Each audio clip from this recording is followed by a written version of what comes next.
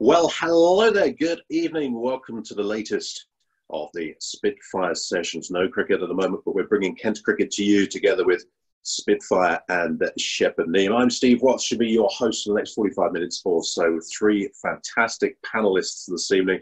Sadly, not sitting behind a microphone at the Spitfire ground currently, sitting on the sofa at home. Just before we kick off, as always, we'd like to thank everyone on the front line, all the key workers connected with the club. In fact, all key workers who are keeping the country going at the moment, keeping us all safe and well. This is the third of the Kent Cricket Forums, the Spitfire Sessions, online for you tonight. A terrific panel. Let's get stuck in and introduce them to you. First of all, I am delighted to say tonight we are joined by Kent's captain. Let's give you some stats before we say hello.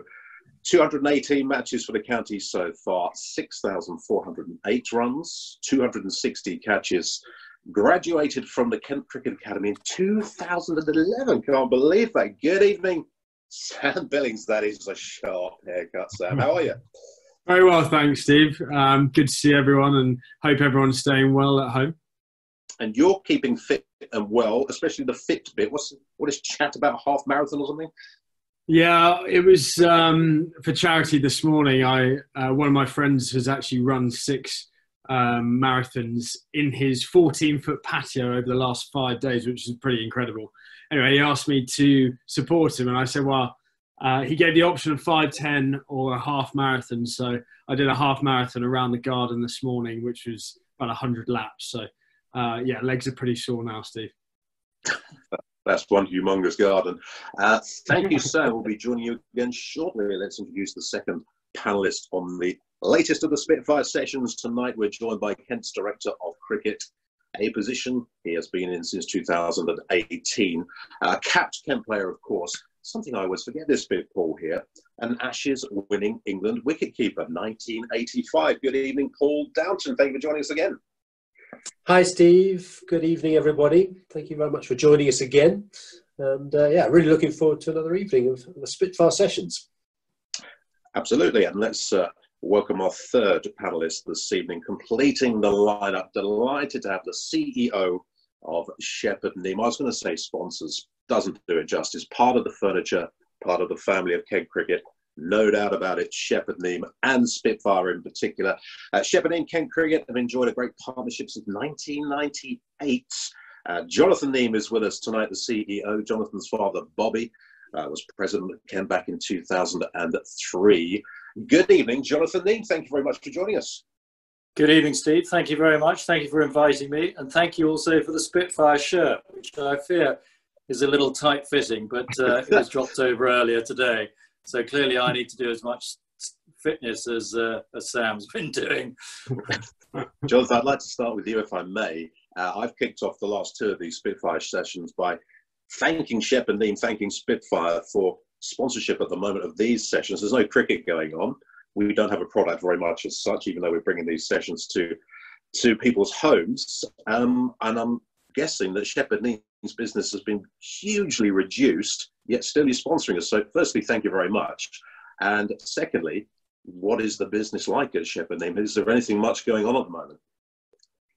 Well, thank you for asking, Steve. I mean, it's been the most extraordinary time with, you know, our world turned upside down in the last 6 weeks or so. We do still have a business, much reduced. Turnover's down about 80% or so. But the brewery's still producing. We're selling a good amount of beer to supermarkets, a few export customers that are beginning to open up. Actually doing rather well in Australia at the moment, which is good news. But of course, you know, the largest part of our business is pubs, and they're all shut. So it's very, very challenging.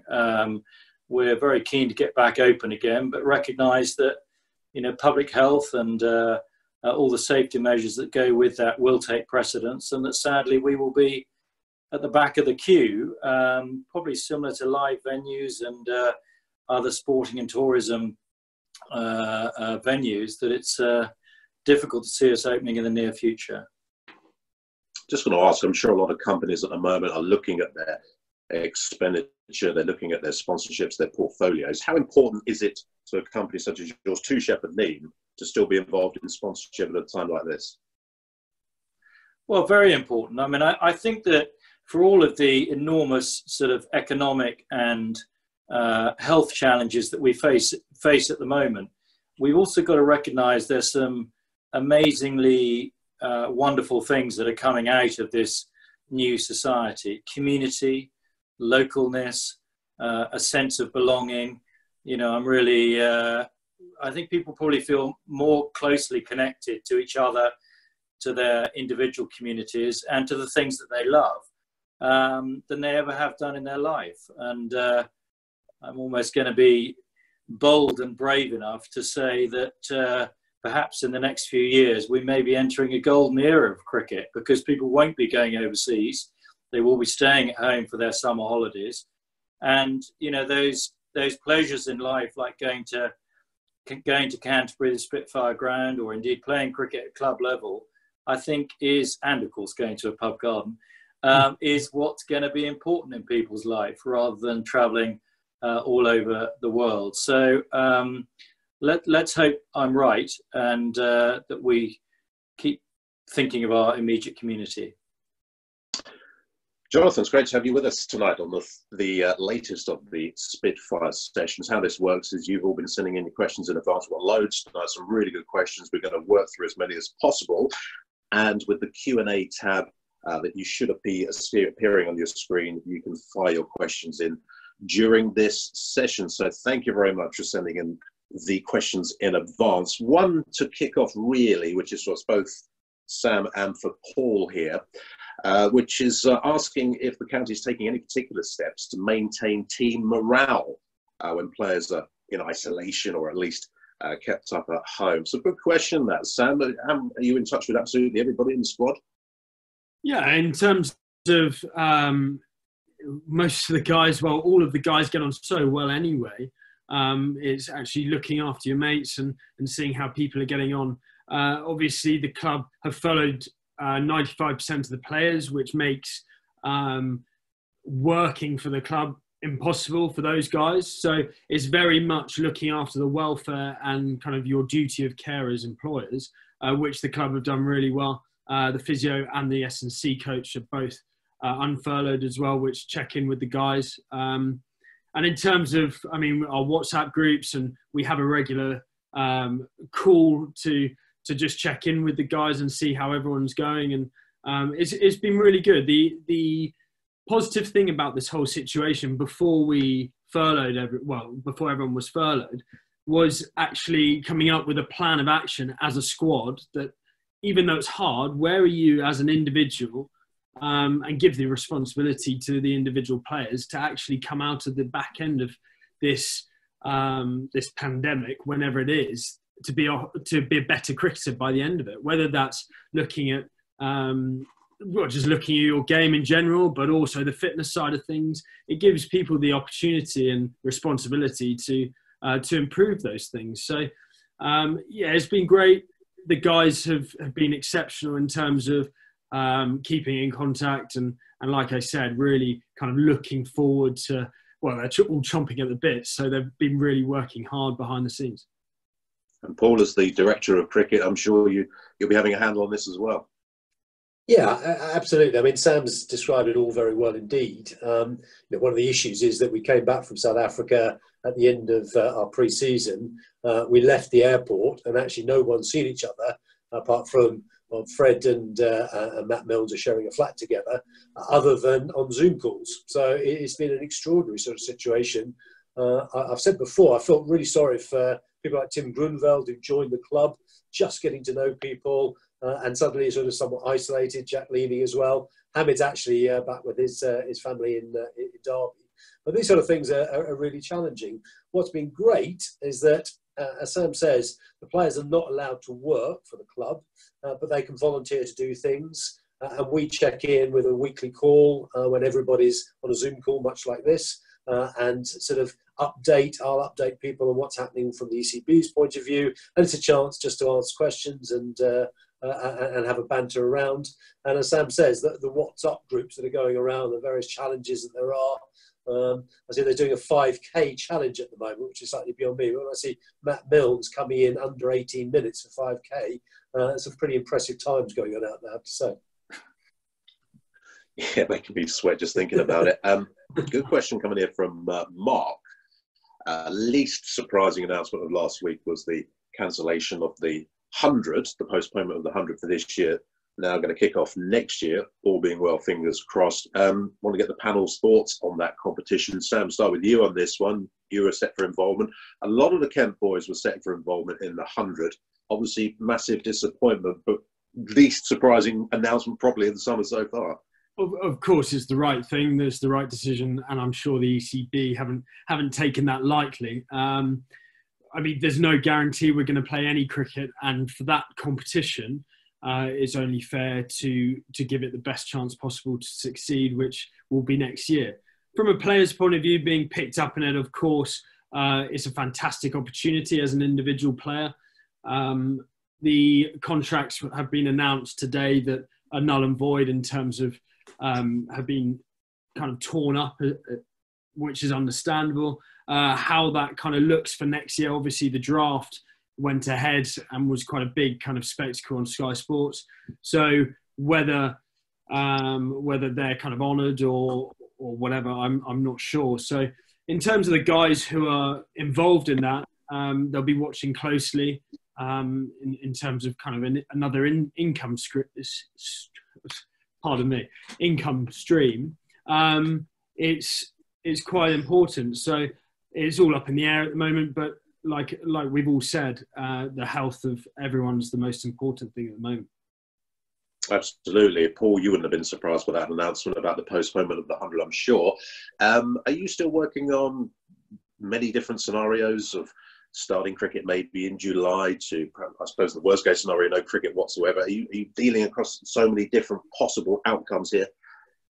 Yeah, I mean, the first thing is that we know there's going to be no cricket before the 1st of July, or the end of July. No, 1st of July, isn't it? The plans at the moment, starting with international cricket, are very much about focusing on biosecure environments. I mean, this is a new word that we're all coming to terms with.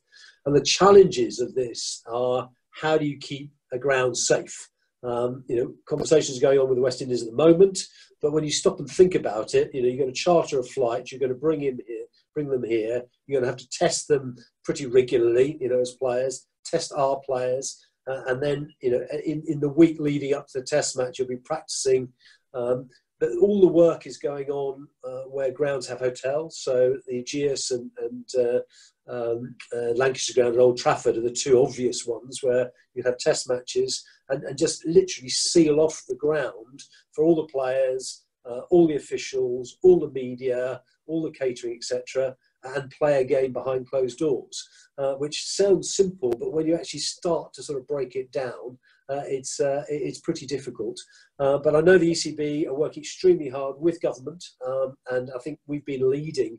The ECB have been leading talks with the government on this, right across all the sports. So Premier League involved, rugby involved, etc., etc. So we just hope that we get to a situation where we can put on a game safely, at least for television. I think the chances of playing in front of an audience are pretty slim at the moment. I just can't see how that will happen. But we'll have to wait and see, how social distancing, how this whole situation evolves. But the chances are that the internationals, the hope is the internationals will actually get away.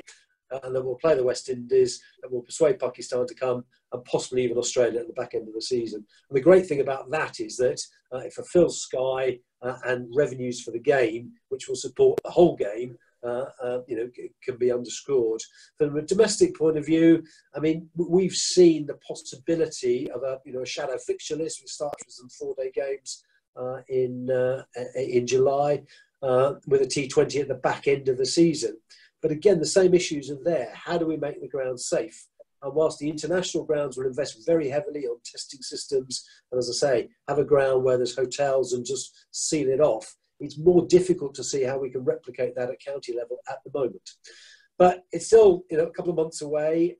There's an awful lot of people with an awful lot of brains working on this. and it's clear that there's a demand for sport, and the government would like sport to go on.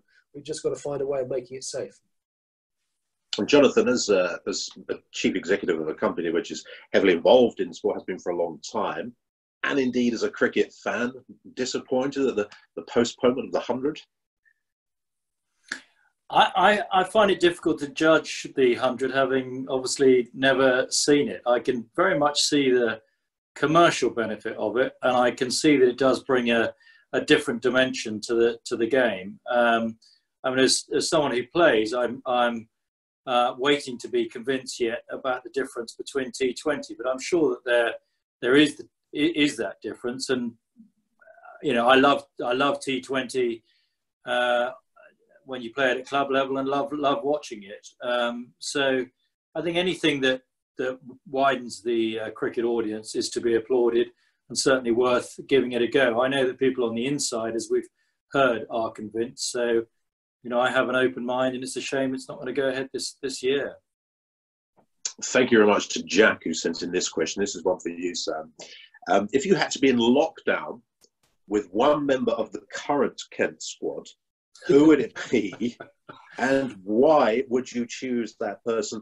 I'm sure you were hoping I wasn't going to ask you it, but you've got to give a good answer anyway. Wow. Geez, I haven't even thought about this.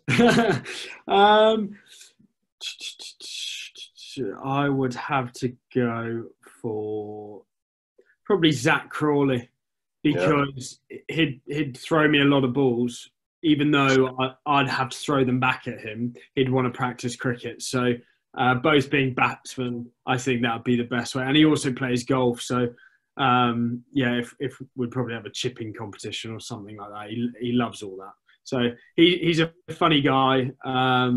He's very good company. So, and always great to have a debate, because he will just come out with a rogue comment here or there. So, Zach's good company. And that's his county captain. How proud have you been watching him on the international stage this winter? Yeah, incredibly proud. I think Joe said a couple of weeks ago that it was one of the best moments of his career. And any time, especially being an academy graduate himself, any time one of our Kent boys makes their international debuts, brilliant for the club. And ultimately, that adds huge amount of value to the environment we're trying to create. It shows we're doing the right kind of things as a club. And if you look at actually the squad currently, we've got two guys also in the England Lions, and Matt Milnes and Ollie Robinson as well. Two guys in the under-19s, Hammy and Jordan Cox. So we've got a whole host of internationals. The coaching staff as well is now looking like a real kind of international setup in terms of experience, which can only be a good thing for those domestic players as well. And we've got a lot of guys who want to push for international honours as well. So, I mean, going back to Zach, he sets the perfect example that we want to try and create in terms of our players, in terms of, like I said, setting an example for the group, but also to the wider population. His work ethic is second to none. I'll run him close, I think. But no, I think he's just fantastic, and we're very proud of him, and we're looking forward to seeing him and others represent England for years to come. Next question. Oh, I should just say before we get on to the next question, by the way, that don't forget you can continue to send in your questions during this live webinar using the Q&A tab on this Zoom thing here. And the best question, which our panel are going to come on to and choose later, will win a prize courtesy of Spitfire and Shepherd Neame. No Cricket, you're sponsoring and dishing out prizes, Jonathan. Don't want to keep blowing smoke in your direction, but it's terrific. Question here for Sam, and I'm going to start with you on this one, Paul. We're not going to ask you a director of cricket question. I'm going to ask you a wicketkeeper question. This is coming from Keith. My 13-year-old son is currently a budding wicketkeeper, and he's wondering if Sam and Paul, we'll start with you, Paul, have any particular tips for him to stay sharp this summer. Great question, considering he can't actually play cricket, of course. So what did you used to do when the games weren't on? Well, that is a tough question, actually, isn't it? I mean, you know, wicketkeeping is about fitness and agility. So there's a lot of stuff you can do in terms from a physical point of view. But actually, when you do get the chance to play, the key thing for any wicketkeeper is expect every ball to come to them. When you're keeping wicket, the batsman's in front of you, and it looks like a really straight, easy ball to hit. Something happens, and suddenly it's come straight through to you. So imagining every ball is going to come through to you when you next keep wicket is the best tip that I ever had as a wicketkeeper. Sam, anything to follow up with? I need that advice myself. My parents, I gave them plenty of headaches, and I bet he wishes I didn't answer this now. But I used to get a tennis ball, whether it was with a bat in terms of my batting and just chuck it against the landing, small space, but quickly, and just hit the ball back. Same with wicket keeping, throwing the ball as hard as you can against a wall, and alternate one hand to another, find a little piece of wall. And that was great practice for me. It's a small space, which that agility, as Paul mentioned, is so key. And it just keeps you a little bit sharp. And a tennis ball generally doesn't break too many things. So I hope, fingers crossed, the budding wicketkeeper takes that advice on and doesn't break anything. No disclaimer. 2 England wicketkeepers giving you advice there, Keith. I hope that you're listening very closely to that. Question that's come in live here. Jonathan, this one's for you. 150 years we're celebrating of Kent cricket this year, and hopefully we get some in before September. Is Shepherd Neame producing a special beer for the 100th and 150th anniversary? Well, now there's a challenge. Really? We better get on with it. Not immediately on our books, but if we could reopen the pubs, that's a really nice idea. I think we ought to look at that. Well, all right. Well, as we're in this current situation, how about by next April, when hopefully there's some sort of normality returned, and we're looking forward to a full new season? How about a 151st anniversary edition? There you go. You got me on the spot now. I think we better look at that one. Yeah. That's a great idea. Question for Sam here from Tony. He says, when you first took over the captaincy of Kent, was there anyone in particular that you modelled your captaincy style on? Doesn't have to be a previous Kent player. Anyone in particular in the captaincy stakes that you watched closely before you took on the armband yourself? In terms of someone who I definitely looked up to, I had obviously the pleasure of playing under Owen Morgan, which has been one of the best captains I've played under. Certainly taking elements of what he does and how he goes about his business. When I took over the captaincy, all the advice that I'd got from everyone really was just be yourself. Don't try and necessarily model on someone in particular. Take elements of different captains to take on board. But yeah, just be yourself, and just try and get the team going in one direction. Getting people moving in one direction as a team. I think all successful teams that are successful over a consistent period of time, that's one thing they do really well. They gel and focus all their energy into a common goal. So yeah, in terms of that, initially it was very much going with an open mind. Don't kind of have a closed eyes on anything. Just try and soak it all up and go with it. It has always been my ambition, and my view is to make Kent the best county in the country. And I think that's what's great with the group of players we've got. Paul as well as director of cricket, the whole staff are all moving in that direction, and that's our common goal. It's easy to kind of say to the group, but actually to get a group of people to buy into that and really believe in that is really special. And I think everyone can see now that our squad is as exciting as it's ever been at Kent. Certainly since I've been involved, since I've been in the academy or even the age groups. We had that kind of golden era when we obviously won the T20 and a fantastic squad. But you look at it now in terms of homegrown talent as well mixed in there. It's really exciting times for the club, and it's certainly moving in the right direction. Going back to the captaincy just quickly, someone which has been phenomenal for me in the last couple of years, and it's a huge benefit of these overseas tournaments. I know people criticise, and have done in the past, criticise me and other players for going abroad and experiencing different environments. But being around MS Dhoni was just surreal in many ways, and his captaincy under the amount of scrutiny and pressure that he's under, it's impossible not to learn from a guy like that. And to be on top of the world stage for so long and be so successful, you see why when you're in really close quarters with him, and how he stays so calm under pressure, both as a captain and as a player, is something I really took from him. And he said many occasions that it's a skill that needs to be worked on. It doesn't happen overnight. He was a Roger Federer as a kid, he said. No, I'm rambling, but he said he used to have a terrible attitude, a hot temper, and he had to learn these skills over time, which I found really interesting, and something that I've definitely taken on board and spent a lot of time in this lockdown. It's something that I'm working on right now. There's different things to look at. He certainly does have some huge entourage around it, doesn't he, MS Dhoni? I interviewed him once. I think there are about 20 people surrounding me, watching me like a hawk, listening to every single word that I asked him. So he does have huge amounts of stuff to deal with. I'm working on the entourage. Are you?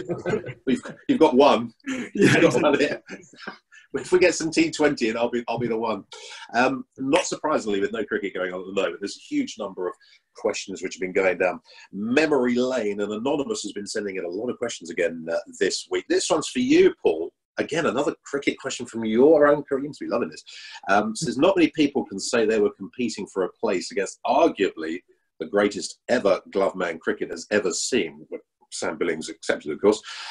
What was it like watching and training with Alan Knott? Great question. What a great question. What a great man. I spoke to him only 2 days ago, actually. I don't know whether many people know, but he was over in the country in March. And he lives in Cyprus now, and he and his wife are over here doing a few sort of evening talks and so on. And the flights having stopped, he's now been trapped as such in outside Maidstone. So his hotel closed, and he's found a B&B or an Airbnb for the next couple of weeks or so. So I've been talking with Nottin. I haven't seen him for a little while, but he's in great form. Doesn't quite know when he's going to get back to Cyprus. We've been looking at whether we can help him out on some accommodation, and in fact, Jonathan's been looking as well. So he's in great form. As a cricketer, he was my absolute hero. I mean, I was brought up in a wicket-keeping family. My father played a few games for Kent, so there was some wicket-keeping blood in there. But Notty was just a genius, and you couldn't take your eyes off him, really, with his red gloves, and he was just brilliant. And when I joined the staff, he absolutely was in, you know. But he couldn't have been nicer, couldn't have been more helpful in terms of training or working with. I mean, I don't know whether people will remember the Kerry Packer days when Alan Knott took a sabbatical. I'd made my debut the year before, 1977, played 7 championship matches, ended up on an England tour because Notty went to Kerry Packer. The following year, 1978, we had a championship winning side, and Notty took a sabbatical and worked in his sports shop with his brother in Herne Bay, and I kept that whole summer, along with a very strong Kent side, all the other Packer players were playing, and we ended up winning the championship in the Benson Hedges that year. And ever since we've kept in touch. I left because he was still very much in possession, and when the Kerry Packer players were allowed back to play for England, the Kent committee had a tricky task, but had the world's best wicketkeeper batsman. They obviously offered him a 4-year contract. Whilst they offered me a 4-year contract, it was time for me to try and play some first-class cricket. So I ended up left and went to Middlesex. But he absolutely was my hero at the time. And he was the first person that I was aware of who actually wrote a training book for wicketkeepers. It was in a little pamphlet-type form. I've probably still got it in the attic somewhere. But it was absolutely brilliant, and I can't speak highly enough of the guy. It's quite tough, isn't it, being in lockdown just outside Maidstone. Jonathan, before we started this, you were talking about this bat that I don't know if you've still got it with you there. This bat was 1973. Not his name, I'm sure, is in it. You just want to read down this autograph bat that you got. Just read out some of these fantastic names, some of the legends of the Kent cricket game. Well, as a boy, I spent my time at Canterbury Cricket Week and as all holidays, if I could, trying to get on the pitch to get autographs. So here's this bat that I had forgotten that I'd got. This is Kent 1973. And I got all these autographs, obviously, at the end of one game. Mike Denness, Brian Luckhurst, Colin Cowdery, Derek Underwood, Alan Knott, Norman Graham, Asif Iqbal, Alan Elam, David Nichols, Bob Woolmer, John Shepherd, Graham Johnson, and Richard Hills. That's not a bad day's work, I think, for an autograph hunter. That is a fantastic. Well, I was going to say, Paul, how many of those did you play with? Pretty much all? Yeah, I mean, I started in '77, so almost all of those, in fact, were around. Norman Graham was just finishing that year, but no, they were a great side, and it had been a long time in the making. You know, Les Ames took over as manager in 1955. Colin Cowdery took over as captain, and they gradually built a side. Competed very hard in the 60s, but won the championship in the 70s, and then had this wonderful decade of, I don't know what it was, 10 or 11 trophies, something extraordinary like that during that period. And I was lucky enough to see the end of it. But some wonderful cricketers there, all-time greats, actually. Now, one of the questions which has been sent in whilst we've been talking here, I think this is from Keith, this one. It says, your favourite moment in a Kent shirt or watching Kent? So, Sam, you've got to pick out a career highlight from your, 8, 9 years in a Kent shirt now? Ooh, one springs to mind straight away, and even though it wasn't the result that we got, it was leading out the team for the Lord's final. Really was kind of a childhood dream, actually. Not necessarily, I never envisaged necessarily captaining Kent, but playing in a Lord's final, playing in a big occasion for Kent, that's always been a huge goal for me. And the next step for us is obviously to rectify that result. But that was an amazing day. I think the support really kind of resonates and comes back to me now, is that the support that Kent had on that day was phenomenal. And throughout that whole year, and it's been ongoing. It was just a sea of kind of blue around Lords. It was just a shame we couldn't get the result, like I said. But that definitely springs to mind. And also getting my first 100 for Kent at Canterbury. Again, a childhood dream. Watching all these players and like we both just said, I mean, running onto the pitch and getting my autograph book out. I was that kid who queued up, and I think I've got Min Patel in my autograph book. I saw about 5 times. Poor Min, I've just hassled him, and now he has to put up with me every single day. So, I think that those 2 moments spring to mind. That's not bad, Min Patel. What did you say, 5 times? That's a pretty good start. I got Chris Penn twice when I first went. Paul, you've kind of answered this in a way, but favourite moment in the Kent shirt? You've already mentioned a championship winning season. What else? Well, I remember playing at Folkestone against Essex in 1977. We were gunning for the championship, and we got onto a wet wicket. And the challenge and just the sheer joy of keeping wicket to deadly, bowling on a wet wicket, where the bowler really had no chance. Sorry, the batter really had sort of felt as though he had no chance, that you couldn't score a run anywhere. And as a wicketkeeper, you just stood and you reckon that 4 out of 6 balls were going to come through to you. And just to see the master at work and to keep wicket to him was just one of those things you'll never forget, really. So I felt I was very lucky that we still played, or I still played at the time when we played on some uncovered wickets, and probably the best bowler there's ever been on uncovered wickets. I was able to keep wicket to that one. So I'll always remember that. I think we won the game, with about 10 minutes to go. We didn't have overs, I don't think, at that time. 10 minutes to go, 7 down, chasing a low score. We went on to win or share the championship that year. But it was just a really exciting time. It was on my first year, one of my first 4 or 5 games, and playing in front of a big crowd and keeping to Derek on a wet wicket was memorable. And Jonathan, if I was going to ask you of your favourite moment in a Kent shirt, it'd obviously be tonight. Right now. But as a Kent fan, apart from getting that autograph back of all those legendary names, could you pick out one moment as a Kent cricket fan which really sticks in your mind?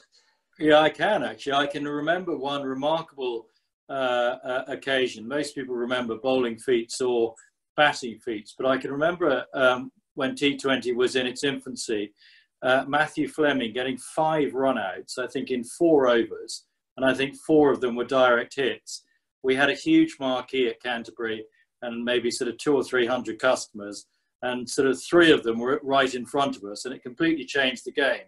It was a truly remarkable piece of single-handed achievement. So that really stands out. But I have been in a Kent shirt before. I'm going to correct you, Steve. We had a game against Old England at Canterbury. It's the only time I played on the St Lawrence ground. It was a charity game for the 60th anniversary of the Battle of Britain, and we got sort of old Kent and against Old England, and 1 or 2 people like me were allowed to play.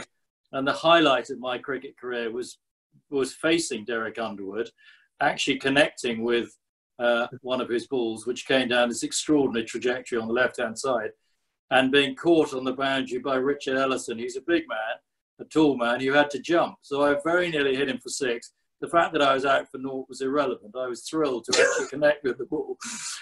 So there we go. What would have happened if you'd faced Derek Underwood on an uncovered pitch and it had been raining nearly all day? Oh, well, it was a surreal experience. The angle of his bowling left arm over was so remarkable. It was a very memorable occasion. Another good question here from Ed. This one's for you, Sam, for the captain here. Where do your aspirations lie currently with regard to playing international cricket? Is the England Test team something that you aspire to, or is it only limited overs? I'm sure you'd love to get in that Test team if it would ever happen, wouldn't you? Absolutely. The Test cricket has always been a huge focus for any cricketer, I think, who's grown up in this country. The way careers have kind of panned out in recent times, certainly because of T20 cricket, the opportunities that you can have, and as everyone kind of can see, the way my career I kind of burst onto the scene in terms of white ball cricket, came into the side. Geraint Jones used to keep wicket in terms of 4-day cricket. So my opportunities were in the white ball game, and then obviously moved on to England. And that was kind of the route that my career has taken. I think the biggest thing for me is the end of last year, obviously missing a lot of the season due to my shoulder. It proved to me more than anything that I have actually got the game to be able to take the step up and be successful in the longer format of the game. I enjoyed the end of that last season as a team and as an individual a huge amount after what was a pretty disappointing few months. So in terms of 4-day cricket, there's no other way to describe it, but they're the most fulfilling victories as a team when you've grafted together for 4 days.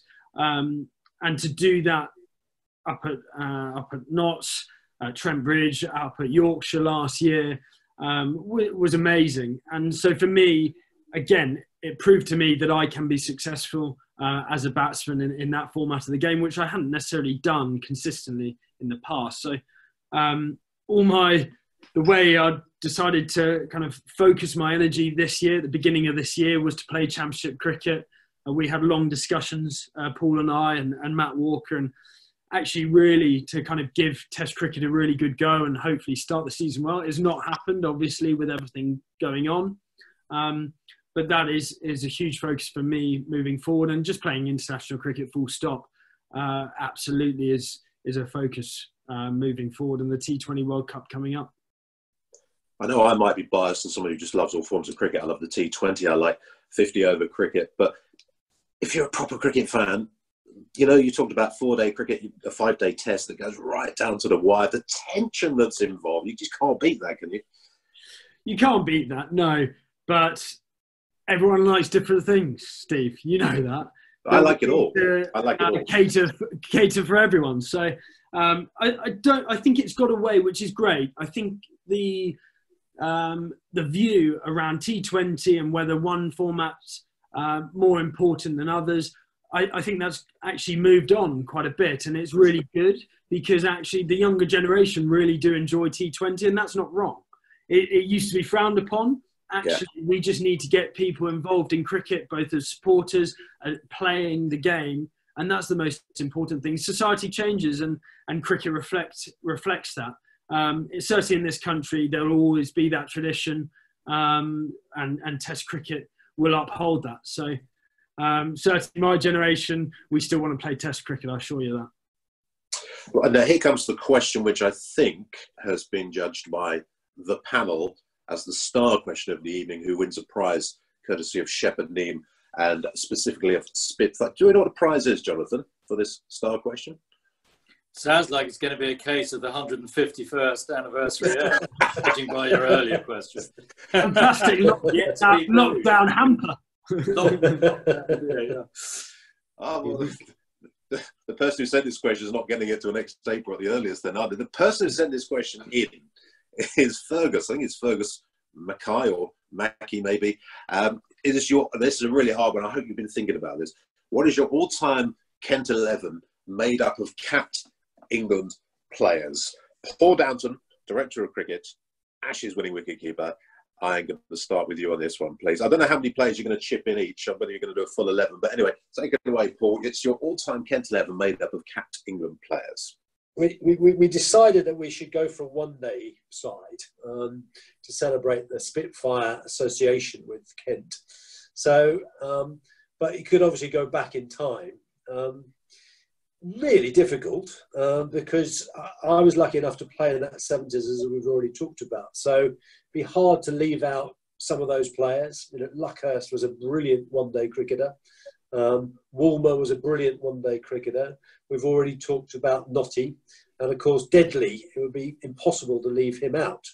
But I think I ought to sort of hand it over to maybe Jonathan, actually, to contribute maybe 2 or 3 more, and then Sam, I think, will come in with some modern-day heroes.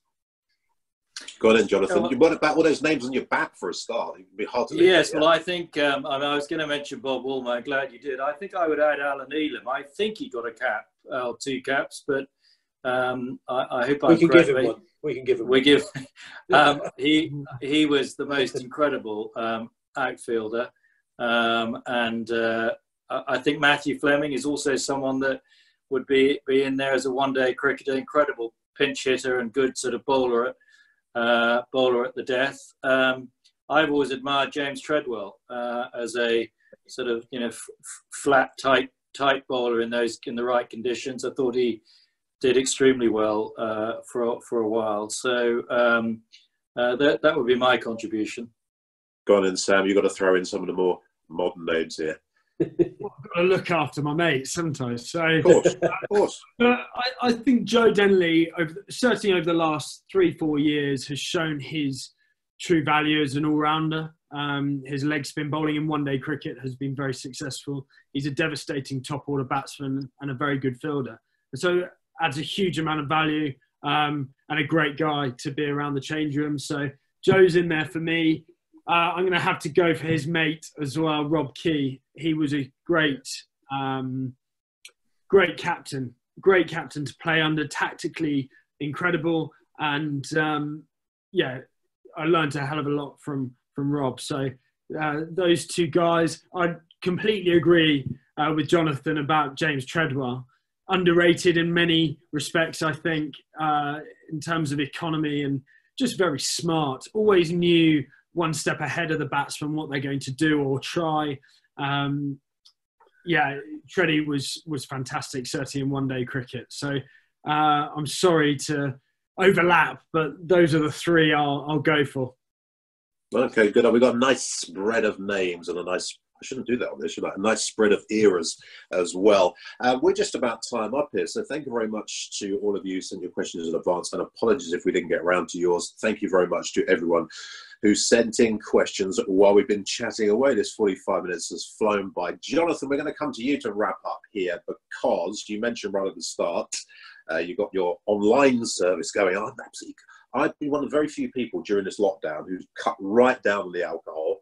And now I think it's time for me to unlock my alcohol cupboard and get online to Shepherd Neame. So tell us about your online shop. And I believe there's donations there going to Kent's NHS community. That's right. So every case that you buy, we make a donation to to the Kent NHS. We've only reopened it last week. We've had a lot of orders so far. That's cases of wine or beer, free delivery. You know, we're going to have to be as creative as we can to keep our business going during this lockdown. So if you can support it, it's going to a great cause, and also you're supporting Shepherd Neame. So much appreciated if you can. Thank you. And just tell me how I find it online. Do I just whack Shepherd Neame into my Google? It's right on the face of our website. That's a good place to start. And if you go on all of our social media channels, you can find links there too. Lovely. Thank you very much. I'm going to do that as soon as I've logged off this Zoom call. Jonathan Neame, Chief Exec of Shepherd Neame. Thank you for your continued support, being one of our partners during this difficult time. Let's hope it's not too long until we can get into a pub and have a pint of Spitfire. Thank you very much, Jonathan, for joining us this evening. We look forward to seeing you again sometime soon. Take care. Thank you. Thank you very much for inviting me. A pleasure. Paul Downton, Kent's Director of Cricket. Thank you very much for that insight. Oh, there was just one last thing, wasn't there, about grants, which we wanted to mention very quickly for clubs. Yeah. Well, there are a couple of things, actually. Just briefly, I know there was a question that came in about, from a club cricket perspective and clubs perspective, about how one could apply to the ECB grants and those kind of things. Rather go into any detail here, because every club, I think, will be different. There will be some constraining factors. But Andy Griffiths, our Director of Community Cricket, and James Moss will be very able to answer any questions that might be out there about how you apply for the loans or the grants from the ECB. And I know they're in continual contact with them. The other thing I just wanted to mention is that you'll hear shortly about something we're going to try and get behind, which is the Rainbow Run, which will be raising some money for some of the hospitals in Kent over the course of the next couple of weeks on the 17th of May. Just keep your eyes out for that in terms of our communications from the website, etc. Thank you. Paul, thank you very much. We'll see you again soon. And Sam Billings, Kent's captain. Any final words, Sam? Any bits of wisdom for us in this time of lockdown? No wisdom at all, Steve. No, I think it's just keep on looking after each other, and as we are trying to do, your kind of support as fans. We see all the social media stuff that you always ask questions, and we're trying hard to interact as much as we can to answer all those questions. But your support means a lot, and like I said earlier, the support over the last few years has been incredible, and I don't see that stopping. So thanks a lot, and thanks for everyone to tune in. Thank you very much, Sam Billings, Kent captain, Director of Cricket, Paul Downton, Chief Executive, Shepherd Neame, Jonathan Neame. Thank you to all of you for tuning in to this latest Spitfire session. With our thanks again to Spitfire. One under Fergus, who's won the crate of beer. That is the prize courtesy of Shepherd Neame for sending in the star question. There'll be another one of these Spitfire sessions next week, so keep your eyes online and Kent's social media channels for more details. We'll do another one next Monday. Look forward to seeing you all then. In the meantime, stay safe. I'll continue. Thanks to everyone on the front line, all the key essential workers. We'll see you again next week for another Spitfire session. Thanks.